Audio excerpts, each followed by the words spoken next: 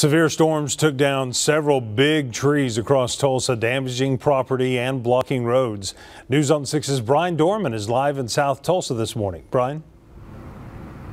Hey Craig, good morning to you. We certainly cannot catch a break this week, can we? I live in the Tulsa Hills area. It was my third time taking shelter this week, and boy, this was really scary as these storms came racing across southern Tulsa County this morning. As Stephen mentioned, tree damage widespread across Kellyville, Sapulpa, Jinx, Tulsa Hills over to Broken Arrow, and I want to show you some of that damage here. Take a look at this, a pretty good sized tree. We are live at the Jackie Cooper Auto Dealership right along 93rd and Memorial. This tree came crashing down in this brand new Mercedes SUV. The good news here, it doesn't look like this vehicle is too banged up. Of course, we're not going to know the extent of it until that tree comes up off of it, but just scratches, it appears. And now that it's finally daybreak, folks are going to be able to get out and see what damage they may have in their yards and their neighborhoods as well. And I want to show you, Craig and Stephen, just the base of this tree. We've seen a lot of trees down across the area, some snapped off at the base like this, others uprooted. Of course, the ground very, very saturated. We are going to be headed out from this area to 101st and Hudson over by Oakmont Estates, where a large tree came crashing down through a fence and into the roadway. So that's going to be our next location before 7 o'clock. And Craig, I just want to mention this morning as folks are headed off to church to be careful on the roadways. I saw a pretty good accident at 81st and Memorial, a truck slamming into the back of another truck, stopped at an intersection without power. You want to make sure this morning you're treating those as a four-way stop. Live for you right now in South Tulsa, Brian Dorman, Oklahoma's own News on 6.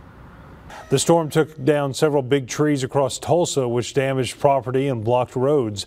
News on 6's Brian Dorman is live in South Tulsa for us. Brian?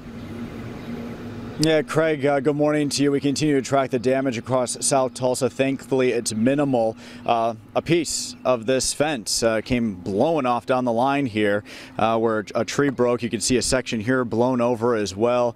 As we go a little bit farther down, we got one tree down. You also see some branches there that came off the other trees, thankfully missing the power lines there, just a near miss, but some pretty big trees. When I came through here around 2 o'clock this morning, you couldn't even drive through here because the tree was actually in the roadway blocking traffic. I just off camera here to my right is Oakmont Estates, and then across the street is Camelot Park. We're along 101st and Hudson in South Tulsa. I was able to get a gentleman leaving Camelot Park. He confirms they are still without power this morning. Across the street, it appears that they don't have power either still at Oakmont Estates, but it's very sporadic because right behind me I can see some of the front porch lights on here behind me. So it's really hit or miss on who has power and who doesn't across South Tulsa this morning. We did see power crews pull into Camelot Park here within the past 15 minutes, so they're certainly on that right now. We are headed from here. Next, we're going to Riverside Market. Of course, over there you have Kohl's, Starbucks, Five Guys right there along the mansion apartment complexes over there as well. Some trees down and some patio furniture thrown about the parking lot. So that's going to be our next live shot for you a little bit after the top of the hour. For now, reporting live in South Tulsa, Brian Dorman, Oklahoma's own News on 6. The storms knocked down a number of trees across Tulsa, damaged property, blocked roads. News on 6's Brian Dorman joins us live in South Tulsa with more. Brian? Craig, good morning to you. I was just looking at those aerials too out of El Reno. I first want to say, of course, our thoughts are with those in El Reno and in our area in Sapulpa, the hardest hit town across green country. Almost makes the damage that you see behind me almost feel insignificant, but I want to show you nonetheless because this is what most folks across green country are going to be dealing with.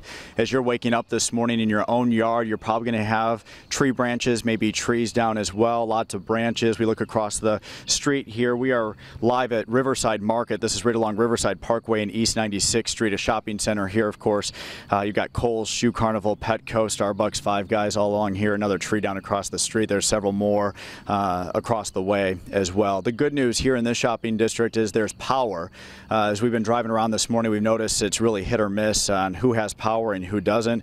But of course, that's going to be very good news on this Sunday for this shopping center to have power. We're right next to, by the way, the Mansions apartment complex. A lot of you, of course, are going to be waking up to just minor twigs and be able to clean up very quickly. Others are going to have to fire up the chainsaw here this morning across green country. The hardest hit areas really have been across South Tulsa. We have one more live shot for you, Craig, coming up. We're going to head on over to River Spirit Casino. Some larger trees down there. In fact, a couple even uprooted. Of course, the ground very saturated. We're also going to talk about the flooding concerns over there at River Spirit. We'll have that for you before the top of the hour. Live in South Tulsa, Brian Dorman, Oklahoma's own News on 6.